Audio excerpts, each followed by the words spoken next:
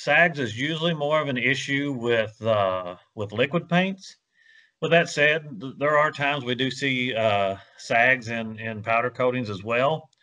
Uh, you know, usually what happens, it tends to be a film build issue where we get way too much powder on the part, and as everyone knows, as you cure a powder, there is a there is a time in there where the powder actually becomes a liquid and flows before it starts cross-linking back up and stops that flow. So if you just have a way too much powder in an area, once that becomes in that liquid form, it will gravity will just cause it to shift, and you will get that sag.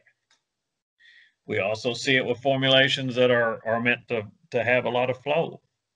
A lot of times urethanes, we always talk about how smooth they can be, and you see them more of an automotive type finish.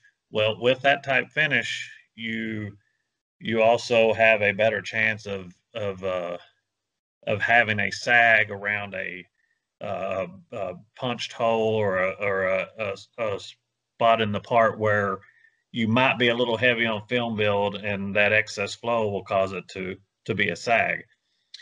And then probably the most other common reason for sags is just the product itself gets caught in the oven in a odd temperature range there, and it doesn't begin to cross link quick enough. Therefore, it stays in that flow stage too long.